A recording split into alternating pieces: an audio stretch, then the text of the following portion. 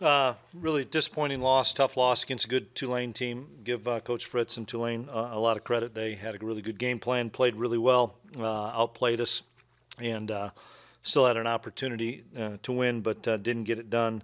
Really, the game comes down to our inability to convert on third down, going 2 of 15, and then inability to convert on fourth down, going 1 of 5. Put that on me. Don't put that on the kids. I believe in our offense. I believe in Coach Klein. I believe we're going to make those plays. We work a ton of fourth down situations for those exact scenarios so that we can keep the drive alive. This game's about possessions. I believe in the defense. And the other thing is I thought, pretty tired and pretty gassed on defense. And so figuring we would be able to convert a few of those, we'd keep drives alive and then finally find a way to punch one in. We weren't able to do that. And so that's on myself and offensive staff. And we had some plays out there that we thought we should have had on fourth and short and didn't get them. Bottom line, we just didn't get them. And so give Tulane credit. But good win for them. We got to bounce back. It's our first adversity we've had since in 2022. 2022 started out with a bang. Had a bowl game. We've had nothing but great times since then, and now we got adversity. And let's see how we respond, because it struck, and let's see how we respond. Coach, on those third and fourth downs, is it maybe more painful that you were just kind of beat up front so often? Absolutely. Yeah, I mean, they got after us. They did some good things with stunts. They got penetration, and just we didn't make the plays that we are capable of making. And the passing game still looks like it's struggling. The stats look okay, but it didn't seem to have that great an impact on the game. No, it really was. It did not. It did not perform the way it needs to. Stats are stats, but we need to be more explosive and have more explosive plays in the passing game. I thought they did a really nice job of tackling, especially on Deuce.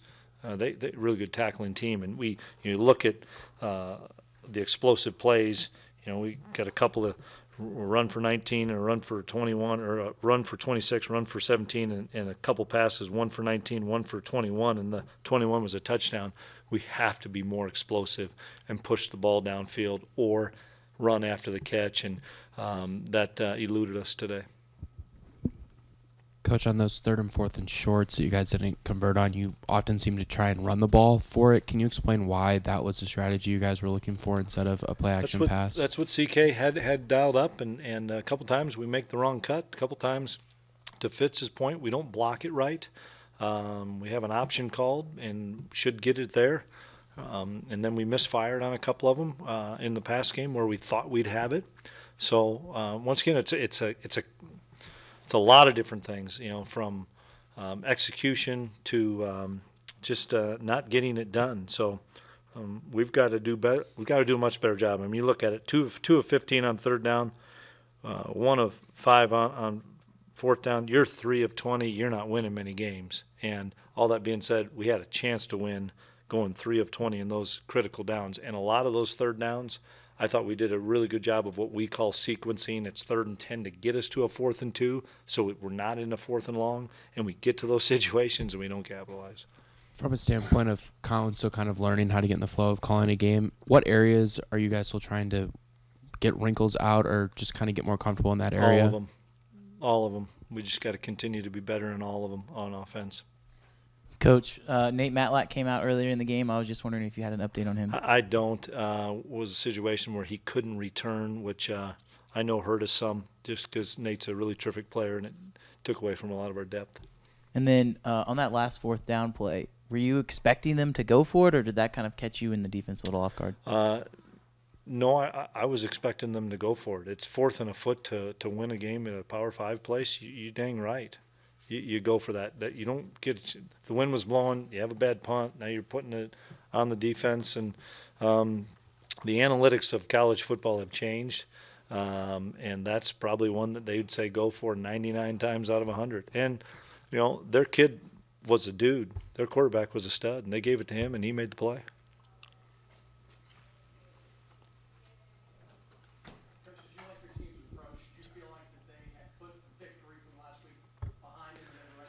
Yeah, we had a really good week of preparation, and preparation doesn't equate to execution sometimes. And so I thought we prepared well, but I didn't think we executed very well. Chris, how would you say the team handled this immediately after the game? They were hurting as I knew they would be, and like I said, adversity has struck, and how are we going to respond to that adversity? All of us, players, coaches, because this was we knew it was going to be a tough game. Don't get me wrong. Not like Tulane's. They had a chance to beat Oklahoma last year, and they had enough issues with the Hurricane last year that they were a good football team. We knew we had to play really well to beat these guys. We played hard. We did not execute very well. And what advice would you have to Adrian to maybe be just a little bit more aggressive in some situations out there? We got to get him to cut it loose without question. We got to get him to cut it loose and be free. And if he makes a mistake, he makes a mistake. How much was Deuce just being tired there near the end? Yeah, he was cramping up. We had to take him inside for a full quarter because he was cramping up, and it was obviously, once that rain passed through, it was really hot and humid, and he was one of our guys that was cramping up. So obviously, when you don't have him on the field, it's a big factor. And I thought DJ did a nice job, though. How difficult was the decision between punting on that fourth down on that last drive or trying to go for it again on fourth down? Well, knowing that our success rate was not very good, and it wasn't a 4th and 2, it was a 4th and 10, 11, 12, somewhere in there. It's either and I thought we had 3 timeouts left that we could stop them, and the wind was blowing enough that if we pinned them down there, we'd get them stopped inside the 20 and maybe get a short field and have a minute and 40 seconds left. And had we gotten that stop on 3rd down and made it a 4th and 1.5, I didn't think we tackled very well in that series. Had we made it 4th and 1.5, they got to punt it, and it's a minute and a half left, and we work our 2-minute drill and see what happens. Coach, do you feel like, I know you talked about just trying to get the offense to let it rip. Do you just feel like there was just a little bit of apprehension today on the offensive side of the football? Yeah, we'll have to see when we look at film, but when you score 10 points, there's something there that we got to figure out. Did their front four really cause you some issues with your offensive line? Oh, yeah. I think they got after us a little bit up front, no question about it. Was the shovel pass something that you thought might break for the first down, or are you trying to pick up efficient yardage Once again, to get same you thing, close? sequencing, trying to get 6 or 7 yards there and end up losing 2. And is Adrian valuing efficiency over pushing the ball downfield? I couldn't tell you that. On that last fourth down that you guys did go for it at Tulane's 45, did you guys think about punting that and pinning them deep, or just trying to keep possession? Yeah, obviously hindsight's 20/20 to say you can punt it, push them deep, but we really thought, Colin and I talked about it prior to it. We thought we had a good play on 4th and short and didn't execute it. So, we want to be aggressive. There's no question about it. And I wanted to try to win the game, not try to just stay in the game. And our kids wanted to try to win the game. And there's a lot going into believing in guys that you trust them to be able to make the play, and or trust the defense to be able to stop them. And the one big difference in that sequence there was Pratt made the best plays when they stop us, and we have a couple of really good calls, and he makes our guys miss. He was the difference. Even with all the struggle, defense was able to come up with 2 really nice interceptions again. How pleased were you with that end? Yeah, those were big, and I thought we probably dropped one that we could have had. That would have been another big play. But you're +2 in the turnover margin. We talked turnovers. We were there. Explosive plays. We were not. Efficiency on 3rd down, we were not, but neither were they. And then we did not capitalize on special teams. We've done that the first 2 weeks, and I thought they did a nice job of punting and kicking the ball and neutralizing our special teams. And Sean Robinson wasn't listed on the roster. Yeah, he's today. left the football team.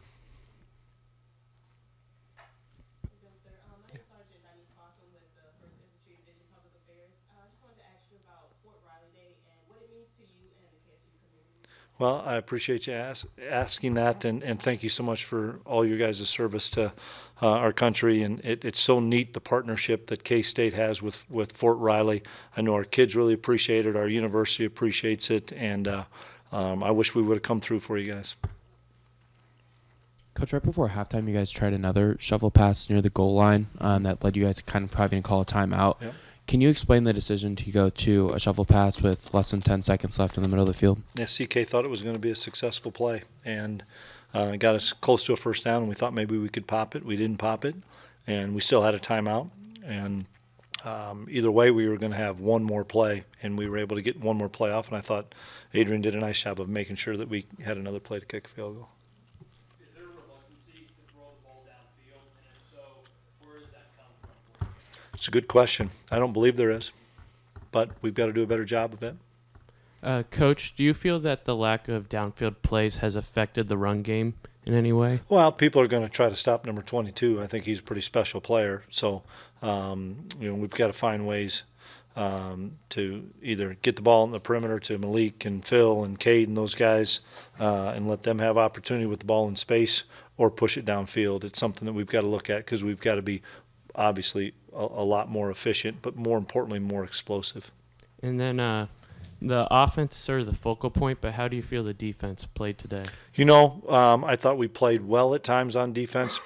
That's me. I put them in some tough spots, and they bailed us out a number of times, and played well at times. But still, a couple of things that cost us some field position, where we could have gotten a stop and didn't, pinning them down there, and then they were doing a nice job of driving it out. And then our tackling, I think, suffered a little bit. Coach, any distractions this week? Was Sean Robinson's departure one of No, those? it wasn't a distraction at all.